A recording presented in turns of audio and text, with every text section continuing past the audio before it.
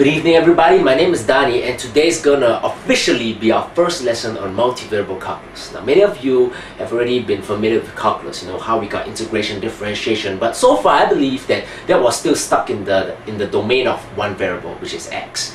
Okay, what we're gonna do from this lesson and subsequent lessons is that we're gonna use those notions and ideas of calculus and apply it to multiple variables. Now, our scope of our lesson, okay, is gonna be with 2 variables and 3 variables. But even though with just 2 and 3 variables, you can see that we can do a lot with the ideas of calculus. Okay, the main one is gonna be the limiting process. You know how when we wanted to find the area under the curve, we would divide the small little bits, small delta x, and then we will sum them all up and let n tends towards infinity. N is the amount of small little strips, and those small little strips would give us the area of the whole curve when we take the limit. Basically, if you're familiar with that idea, you should have no problem understanding what 2 variable calculus is all about, or multiple variable calculus. Okay, our first lesson about today is going to be on 2 variables. So just keep in mind of that. We're just taking these ideas and notions of calculus and applying them to 2 variables, right? Our first lesson, today's lesson is going to be what we call the double integral. Many of you may not heard what a double integral is, or let alone what it does, but basically, it's just 2 integral signs, and we're just going to see what is it all about, and you will just realize it's quite simple. Okay? Okay. Now let's recall the Riemann sums. An introductory lesson on integral calculus, we would be introduced to the Riemann sums. What is it? Well, it's integrate a to b of the function x, okay, dx is equal to the limit as n tends towards infinity, and we would sum the small little parts. Well, what is this? Well, this is basically a change in x, okay, multiplied by the height from the x-axis to the curve. Okay, now what we get from this is that we would get the area under the curve. No surprise about that. But what we're gonna pay close attention for today is this limiting process over here. Okay. Taking a small little quantity, one may use such a term, such as the function and the change in x, sum them all up, okay, and n tends towards infinity.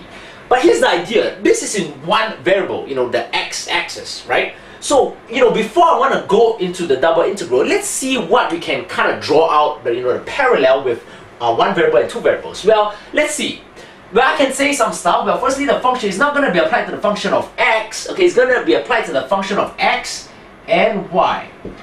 Okay, now remember, we are moving a shift from one axis to 2 axis, okay, or 2 variables. So basically now the function that we have is, the function of x and y. What is dx going to be? Well, you may not know right now, but let's just say that dx is going to be, we're integrating with respect to area. Okay, I hope this makes sense, because if you got 2 variables, obviously the 2 variables will span out the area. Okay, never mind if you don't know. Let's just go with me in this case. Now this one is going to become the function applied to xk star, yk star. Okay, just parallel this one over here, and basically a small change in x is going to be a small change in area, delta a k, which would be known as delta a k. So that is what we have, and on top of that, the integral sign, we'll just introduce one more. Okay, I'm just saying all this because we just want to get used to what it means when we are dealing with the limiting process in 2 variables, right? But how we're gonna formally set it out? Well, the thing is that the double integral, okay, the origins of the double integral came about with a problem. Just like how integration came about with a problem. What is the problem? Well, the problem is finding the area under the curve. What is the problem that we're gonna deal with when we formulate the double integral? Is over here. Okay? Find the volume of the solid between the region R in the xy plane and a surface z equals to the function of x and y, where function of x and y is more than 0 for all x and y inside R. Okay, maybe you'll be able to geometrically visualize this, but if not, it's okay. I'll graph it out over here. Now, first, let's get used to some things when we're dealing with 2 variables. Okay, the 2 independent variables, I repeat again, the 2 independent variables are x and y. They are independent, okay? X is over here and y is over here. Now, for each point we pick, okay, in the xy plane, bear in mind that they're independent, so we can pick any 2 points, we will get a point on the z-axis, okay, and it's given by the function. So if you would want to think about it, basically this function could be something like equals to x squared y divided by x cubed, take away 1.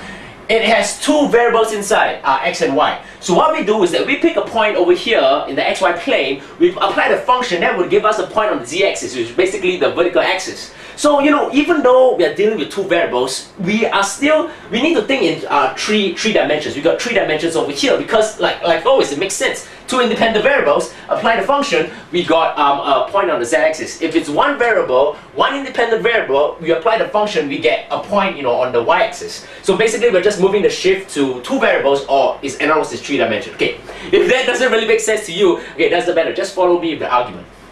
So what is the problem? The problem is you want to find the volume of the solid between the region R. Region R is a region in the xy plane. Okay? Later we can see how we're going to define the region R, but right now we are more focused on conceptual ideas. Besides, today is just an introduction. And the surface, which is given by z equals to the function x and y. So the volume that we want to find is this volume over here, like that. Okay, I hope now you can see, you know, some similarities. Okay, but if not, just have a think about that while I clear this side of the board. Apply the limiting process. Now, what do we have over here? Well, we got an area, okay, and we got basically a surface. Okay, surface given by the equation over here. We want to find the volume. So the limiting process starts with this. We're going to divide the area R into small little sub-rectangles. And what we're going to do, we're going to use lines parallel to the axis in which the region is placed inside. In this case, it's the x and y axis. So we use the lines parallel to the axis and divide the region R. So it's going to be something like this. Okay? Now, as opposed to the normal calculus, you know, one variable, now with two variables. So now what we actually have is a small little sub-rectangle. Now, there are going to be n sub-rectangles inside there, okay, because it's going to be a finite amount for now. Okay, we're taking the sum. So, you know, if we divide into all these sub-rectangles, there's going to be n sub-rectangles. Okay, and I have labeled it over here, so now you can look at this diagram. Okay, the region R is this one over here, this region over here in the x and y plane. Okay, so these are the two variables, two independent variables. This is the region R. We have divided it into n sub-rectangles, and each sub-rectangle, let it have an area delta AK. So right now we're just going to denote the area as delta AK. Now we got the area. Now what do we know about volume? Well, volume is basically area multiplied by height, right? Now can we get the height of this rectangular parallel pipe? Okay, well we can, because remember this is in the x and y plane. Within this small rectangle we can, you know, pick an arbitrary point. That arbitrary point, let's just denote it as xk star yk star. Remember again, two independent variables, so we need, you know, to have two variables to define the point. In this case, that point is xk star yk star. Well, basically what's the height? Well, the height is simply the function that we have applied to sk star yk star, which is the function xk star yk star. That will give us the height. So we got the area, we got the height. If we multiply them two together, what do you get? We get the volume. Okay, so I'll just write down here the volume is f xk star yk star. Okay, sorry, this is the height multiplied by delta ak. Now this is a volume. Wow, it's a volume of what?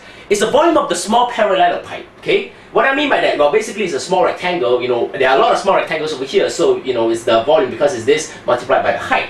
But this is only one of the small rectangular parallel pipes that forms the volume of the whole solid. So if we want the volume of the whole solid, okay, bounded by the xy plane and the function of f, x and y, what do? Well, simply we take the sum. Okay, sk equals to 1 to n, because like I said just now, there are n sub-rectangles. Right. However, do you notice, okay, that there's a small error in that? Okay, now basically up to now, we have not applied the limiting process yet. We're just basically finding the volume of a small parallel pipe, okay, then, you know, taking all the sums. We're getting close to the volume, but we're not there yet. Why do I say that? Well, basically because just like how in one variable calculus, you know, those small little strips are only an approximation to the area under the curve. You see, let me just draw it out quickly, okay, if I have the time. These small little strips, it's an approximation to the area under the curve. There's all these small little errors over here.